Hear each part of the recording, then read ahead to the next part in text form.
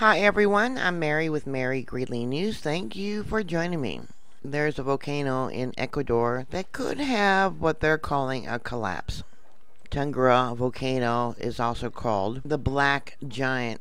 But this collapse would not actually be a collapse. It would be an eruption out of the western flank of the volcano, much like what happened with Mount St. Helens.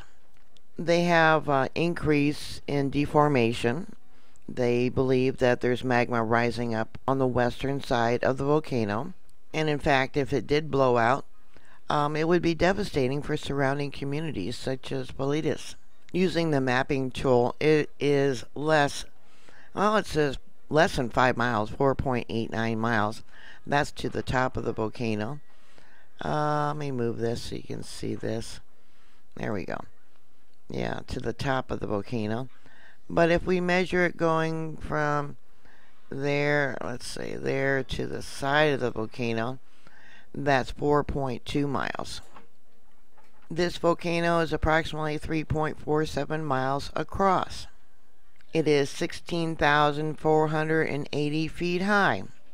Now here on Wikipedia it says all historical eruptions originated from the summit of the crater and have been accompanied by strong explosion, pyroclastic flows, and sometimes lava flows. In the last 1,300 years, Tungurahua entered an eruption every 80 to 100 years into an active phase, of which the major eruptions have been in 1773, 1886, 1916 through 1918. I guess it erupted continuously during that time. So it's been 102 years since its last eruption. I would say it's due if it has a regular eruption period of 80 to 100 years. About 3,000 years ago, it had a collapse or an explosion off of the side that released an avalanche of debris of over 80 kilometers, 11,000 football fields, of an area of debris.